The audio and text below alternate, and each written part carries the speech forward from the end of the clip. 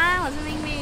我们今天来到了广岛的吴市，之前妮娜跟社长也有来介绍过这里的景点哦。那时候看着就超羡慕的，因为这边感觉有很多就是在东京啊，或是在大阪体验不到的一些特色景点。但是听说吴市呢，除了之前介绍过的那些经典景点以外，还有很多不为人知的秘密景点。没错，因为广岛就是临近濑户内海嘛，濑户内海最有名的就是它有非常多的离岛可以去一一攻略哦，可以跳岛旅行。没错，很多人都会为了那个艺术进去。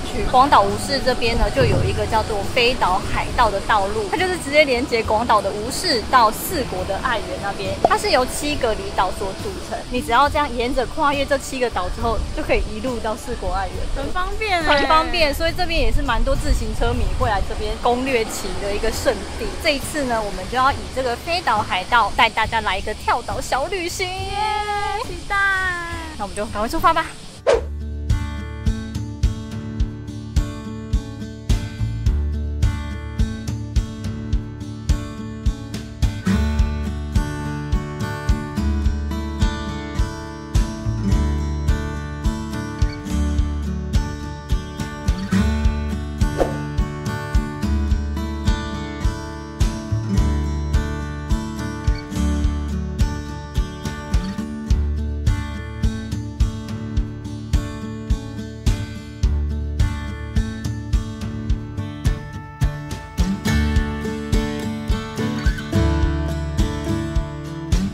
我们现在来到了御手洗地区的一间叫昭和馆的玩具博物馆，那里面有收藏了特地从各地收集而来的超过5000件的昭和时代的玩具，不仅有玩具，还有像是文具啊，还有糖果，里面完全可以感受到满满的复古昭和味。那它这边的门票也非常的便宜，大人的话300日币，学生的话就是200日币，而且他有说馆内是完全可以拍照摄影的哦。接下来就跟咪咪一起进去逛一下吧。一进来这边就可以看到超多复古昭和味的玩具们，然后这边就摆了一个超大的咸蛋超人的，这个是什么游乐器材吗？不知道还可不可以动。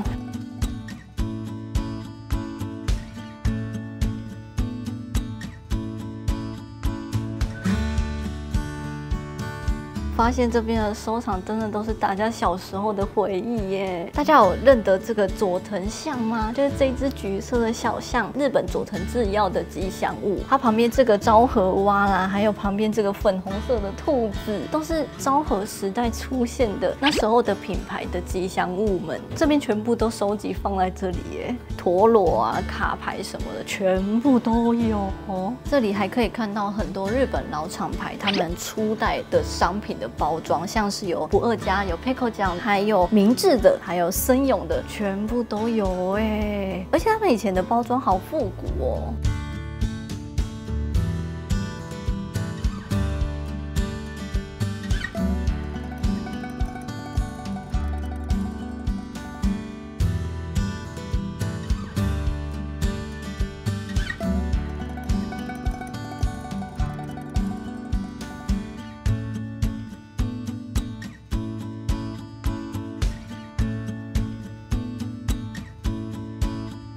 这个很复古，很怀旧哎。小时候都会买这个。对，我小时候也买过这个。都买不到了。现在买不到了吗？好像都没有看到。那我们买一个这个。小时候那个杂货店、干妈店都会卖这个，然后超多口味的。对。有卖葡萄口味的跟橘子口味，我们各带一包。它连这个篮子都超可爱的。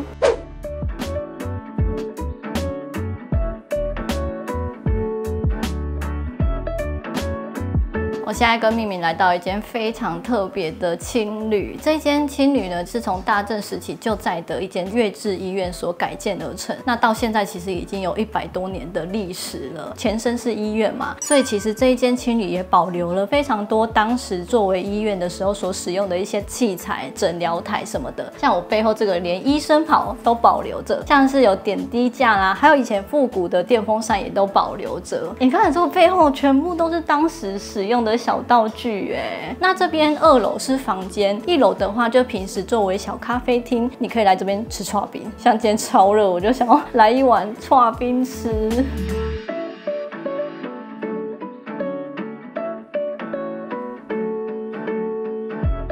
那我现在在的是他们的共用空间，共用空间也是充满的满满的复古味道，因为这里以前是医院嘛，所以还保留着以前所使用的那个视力表，就是很怀旧，上下左右这样，还有以前的珠心算盘呢。好怀念哦！来到这边一整个就是复古的气氛呢。对啊，而且这边有提供，因为是共用空间，所以这里有提供非常多的食器可以给大家使用。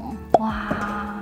这一间是他们其中一间房间，一进来也是满满的复古味道，很像回到阿嬷家的感觉耶。但是我觉得它这边的复古感又跟台湾的复古感不太一样，这里的装潢也是都沿用很久以前100年前那个时候的医院的样子，所以其实都还是可以看到很多他们历史使用的痕迹。因为这一间医院的主人啊，他以前是学公道的。你看天花板有放他以前用的公道的道具，真的耶！对啊，有他的弓哎，很长，真的是非常有年代历史感的一间青旅。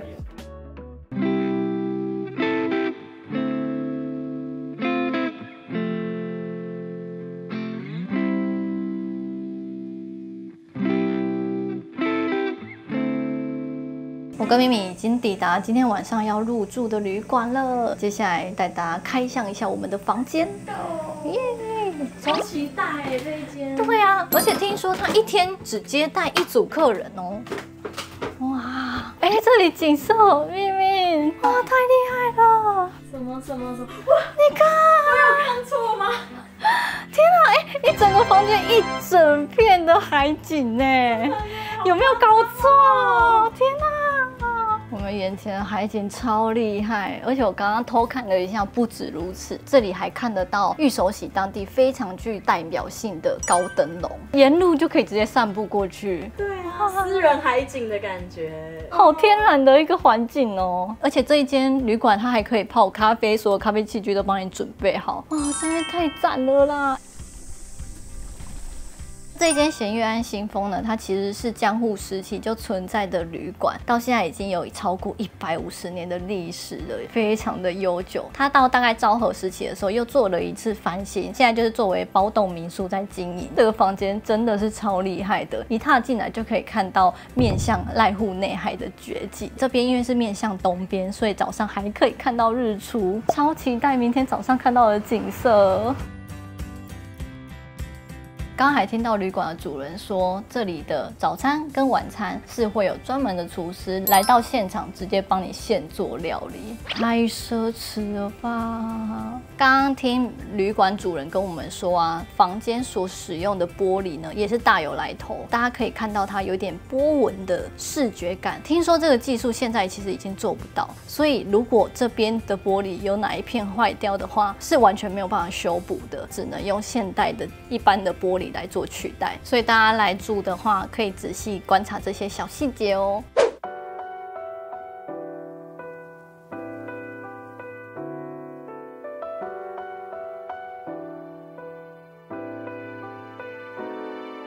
我现在跟秘密来到了御手洗地区一间超级推荐的餐厅。这间餐厅呢，听说已经有200多年的历史，而且它前身是油锅，是真的实际有游女们在这一栋建筑物里面招揽客人表演的，超级有历史感的。整个建筑物呢，保留了当时200年前的一些设计啊，那现在就是改装成餐厅，而且这间店还有被收入进2013年的广岛米其林指南当中，在当地是非常有名的店家。那我们点的是他们店家招牌的新鳗饭，在这一间店的2楼的景色超好，超推荐大家来的话一定要挑选2楼的座位，因为我们对面就是濑户内海的景色。赶快开动，一打开就是充满满满的酱汁的香味，然后这一块夹起来不是偏软的那一种，被烤得非常有弹性的。来吃一口看看。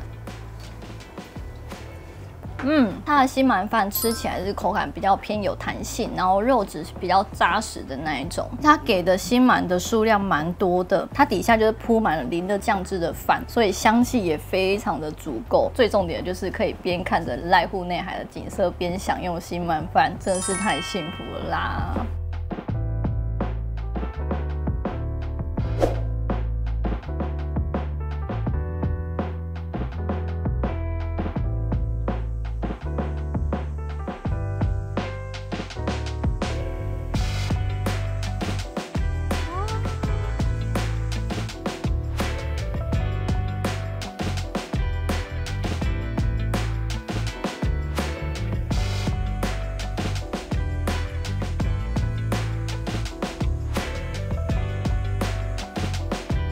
我跟秘密现在已经散步来到了御手洗地区的筑吉神社。这边的看点除了这个筑吉神社本身呢，旁边还有高灯笼、防波堤，还有太古桥，这一带蛮适合大家慢慢散步过来的。御手洗地区呢，它在日本的历史上算是有蛮重要的地位在江户时期，御手洗是蛮重要的港都，当时就会有非常多的船只来这边作为中继转运站，停靠在这里。当时是蛮繁华的一个地区，也因为这样，御手洗地区现在已经被日本认定为重要的保存地区，也被认定为日本遗产。所以大家如果来广岛吴市的话，我蛮推荐大家可以拨个1-2天来到这个御手洗地区玩玩哦。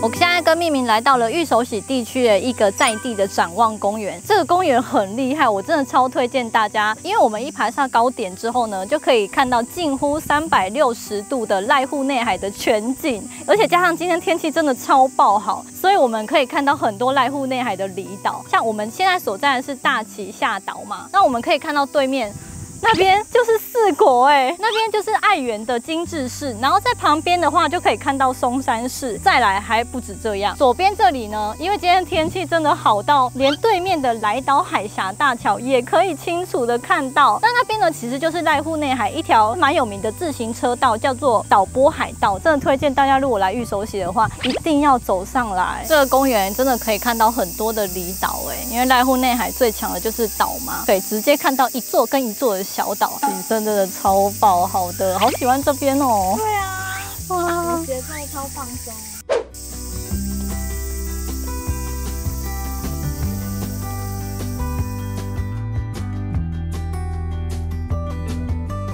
我们现在来到了天满神社，它还有一个名称叫做御手洗天满宫。这一带会被叫做御手洗呢，是因为日本很有名的学问之神菅原道真，传说他曾经路过此地的时候，就因为在这边洗手，那为了纪念这里呢，才成立了这样的天满神社。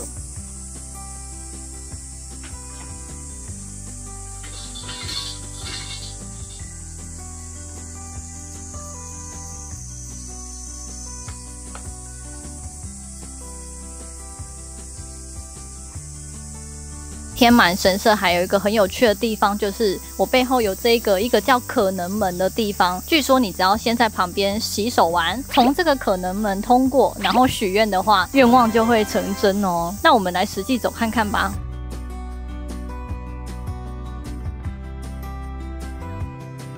希望这一支影片可以超过10万观看，大家赶快看起来。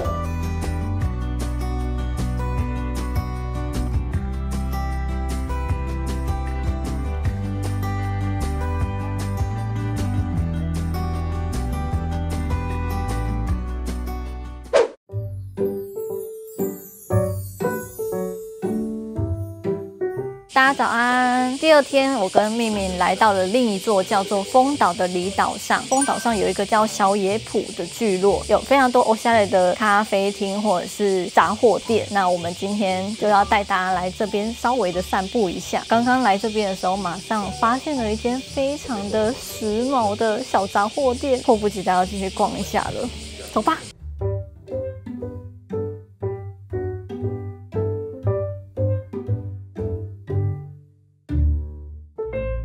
刚刚一进来就看到超想买的东西，就是这个，好可爱哦，好多猫咪哦，上面的猫咪都是手绘风，超可爱。刚刚我听说，就是这间店的女主人，她说店内所有的作品都是她一个人亲手做出来的，像包括我手上的这个手绘风的猫咪的包包，也是她亲手做的，她自己画的哦。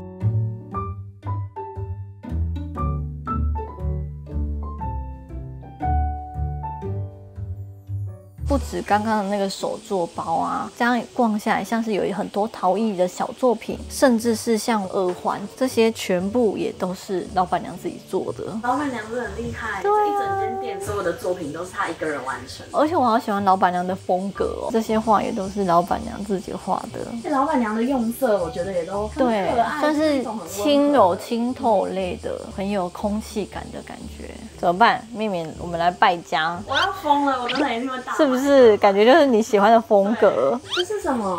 这是他手做陶艺的戒指，然后我刚刚这样测量了一下，好好看哦，是不是？是不是？对啊，这个颜色，对，我想要买这个，对啊，买了。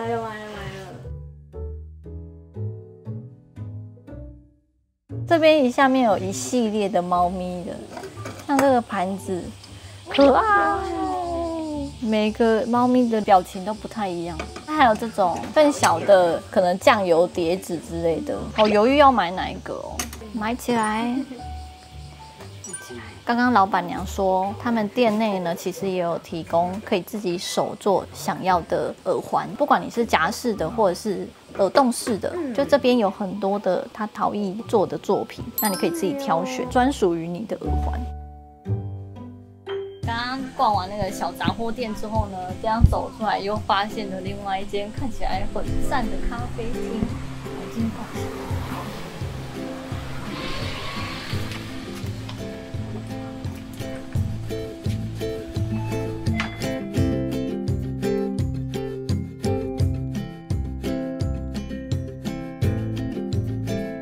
我们进来这间北谷咖啡厅，然后点了它的盐味牛奶冰淇淋。这个冰淇淋所使用的盐呢，是这一间店他们自己亲手做的。他们的盐呢，是取自于这个丰岛的海水所萃取出来的盐。不止如此，大家有看到这个可爱的石器吗？还有这个石器，这个石器就是我们刚刚逛的杂货店的老板娘所做的石器哦。不觉得他们真的很厉害吗？当地居民的互助的感觉，一起推广丰岛上的观光的感觉，好温馨的。那如果说你对他们的盐有兴趣的话，它店内其实也有贩售很多的单包的盐，盐的名字都蛮酷的，像是什么濑户的花盐、大花盐、宝盐，好酷哦！没想到盐还可以有这么多种类，赶快来开动。它不会甜呢，而且它牛奶的味道其实没有那么浓，可能是因为加了海盐的关系。因为像是我比较怕甜腻的冰淇淋，或是人工香精味的那种冰淇淋不太喜欢，这个很天然，吃起来味道很纯粹。那如果你是想要吃正餐的话，店内也有提供很多的 menu 可以选择，像是他们的披萨，还有他们的牛筋咖喱，听说很有名。刚刚听了老板娘的介绍，我整个超想吃的。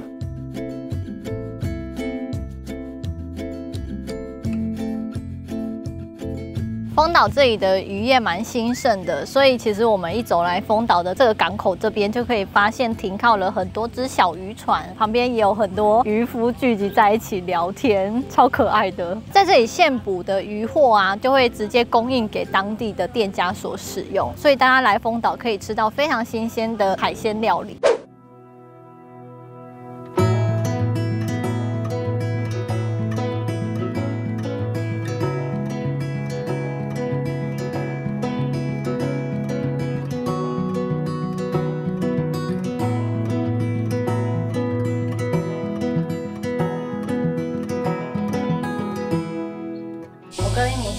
到了宵夜铺，那听说这里就是有非常多可以看到当地居民生活感的街道，它官方有推出这种宵夜铺的散步地图。今天跟命名就沿着上面的地图，然后来小小的散步，看看这周边有什么好玩好逛的店。好期待哦！对呀，而且它官方的地图也做得很精致，超精致、超可爱的。然后这边有很多当地很复古的一些聚落，当地居民居住的痕迹。好，那我们赶快来看看。走。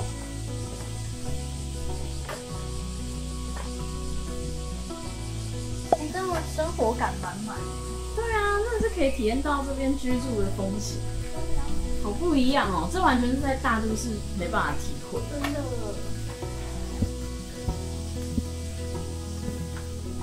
而且真的有一种探险的感觉，因为路窄窄的。你看，还可以从这边钻过去，那边不知道通往哪里。这也太窄了，好好笑。这里也是可以走过去。我想要去探险。好可爱哦！今天真的是一个小镇的感觉，对啊，太有生活感了。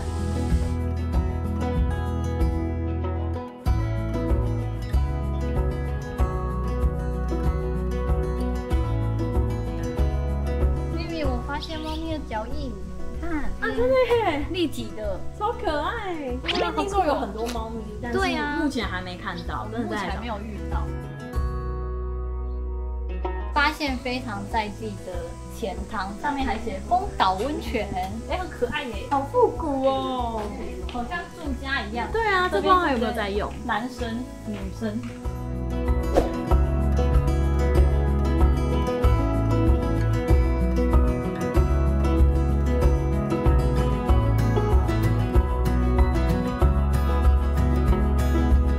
现在跟咪咪又来到了另外一座离岛，叫做上浦驿岛上面的一间小咖啡厅，民宅咖啡厅。那这间咖啡厅有提供非常多的 menu， 像是一般的冷饮啊，还有我手上的这个超厚的苹果派。如果你想吃正餐的话，还有像这样丰富的正餐，他们的咖喱饭可以选择。这个咖喱饭真的是量很丰富哎，你看它的蔬菜跟它的生菜沙拉，整个盛得很丰盛，还有满满的白饭，很健康，而且给的料就是很实在。这个咖啡厅是在一般的民宅里面嘛，所以一踏进来呢，就可以看到非常的有日本人生活感的一些家具。像我旁边这边就是他们的阳台，然后后面其实就是他们一般生活的餐桌，有一种闯入人家家里的感觉。那我们赶快来开动，我来吃看看它的咖喱是不是很辣的那种。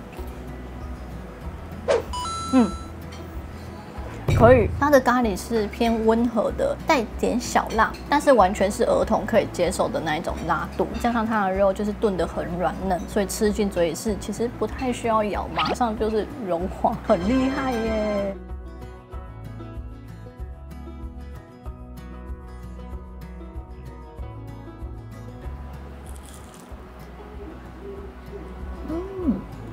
很厚哎，超厚的，很多层哎。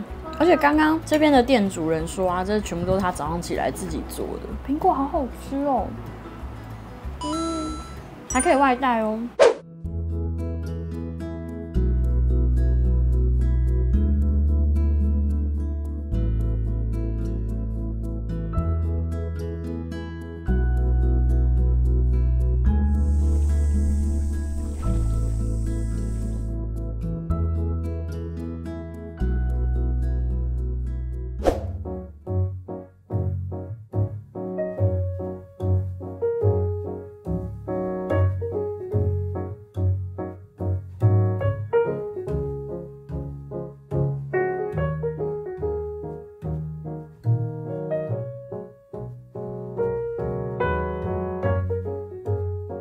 我现在来到了上浦驿岛另外一间当地的海鲜餐厅，这间餐厅很厉害哦。大家看我右边的景色，店家就是面向濑户内海，景色真的超级好。这边的海鲜呢是渔夫每天早上现捞上岸的，所以保证每位客人都可以吃到最新鲜的海鲜。我今天点的是他们最丰盛的御膳，来跟大家介绍有什么。附了一个鲷鱼的腐饭，还有一个超丰盛的生鱼片的拼盘。生鱼片拼盘里面有海螺、螺肉，还有章鱼，还有很多种的鱼类的生鱼片。它还有附基本的味噌汤啦，还有一个茶碗蒸、小盘的蔬菜的天妇罗，这样很丰盛哎，这样才2000多日币。这一间餐厅在当地算是小有名气，我们刚刚进来的时候，外面排了超多客人的，所以建议大家如果要来吃这一间餐厅的话，记得预约哦。然后我点的这个啊，是他们当店特色的渔夫冻，可以看到上面铺了满满的海鲜，而且都是当地特产的，看起来超好吃的。哇，好期待这个哦！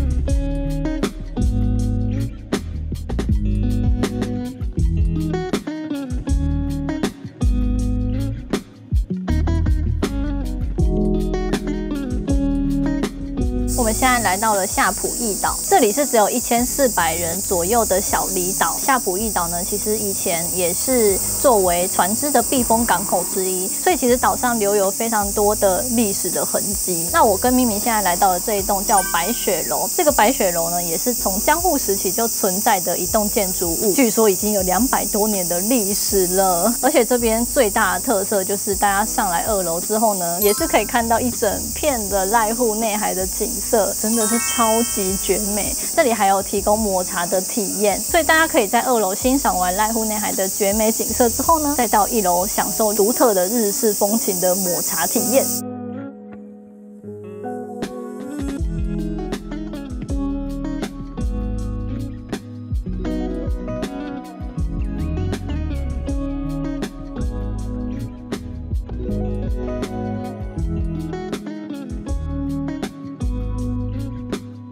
还有附这个超可爱的和果子，是鱼的形状，很符合他们渔港的象征。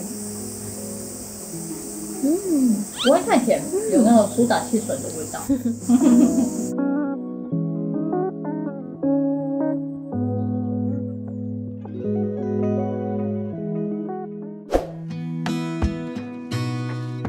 大家，我跟咪咪现在已经回到了吴车站了，准备要回东京了。对啊，舍不得。那这2天的小旅行，你最喜欢哪个地方？我觉得这2天的行程都很棒哎，但我还是最喜欢昨天一开始去那个御手洗的那个地区。第一间我们去的那个昭和复古馆，我觉得那边真的超可爱的，而且有回到旧时空的感觉。那你呢？你最喜欢哪边？其实我说不上来耶，因为我觉得更吸引我的是沿路开车的时候的风景。哦，对对对，我们这次跳岛旅行，其实去了非常多的岛屿，移动的时候旁边就是濑户内海的景色，是不是超赞？沿路风景都超漂亮的。因为我们运气很好，这2天天气都超爆好，怎么拍怎么漂亮。而且我们去了很多间餐厅，随便一间都是可以看到海景。真的，就连我们住的旅馆也是直接面向濑户内海，所以我真的挑不出来耶。我觉得这边沿途最厉害的地方，就是因为它沿路的景色真的都很漂亮，所以你随时都可以看到很有惊喜感的景色。可能原本想象中觉得只是一般的车程，可是实际上经过之后发现，哇，随时随地都超漂亮，而且到处都可以看到不同的小岛坐落在海洋上，很美。我们这次主要是去安艺滩飞岛海道这一个道路，那这个道路其实总共全长有7个小岛，只是说我们这一次大概也是有点快速玩的几个岛而已。岛上很多地方我们都还没有去过，很可惜，真的很可惜。大家如果下次来广岛吴市的话，推荐大家也可以跟我们一样走跳岛小旅行，可以一路玩到4国的爱媛去哦，挖掘更多大家还不知道的景点。没错，或是你如果是喜欢骑自行车的人，也可以骑这一条自行车道，沿路就是看它超美的濑户内海的海景过去，推荐给大家。推荐大家。大家喜欢我们的影片的话呢，记得帮我们按赞、订阅、分享，开启小铃铛，才能接收到最新的资讯哦。那我们也有开启频道会员的功能，欢迎大家加入我们的会员，支持我们做更多更好的日本旅游影片哦。那我们下次见，拜拜。拜拜。こちらはクレスからのサプライズです。サプライズ？お土産です。嘘。はい、前回広島のクレシに行ったんじゃないですか。俺行けなかった。そうなんですよ。残念でしたので、はい。嘘。お土産を。やった、ありがとう。ぜひぜひ見てください。分かってるね。いいね。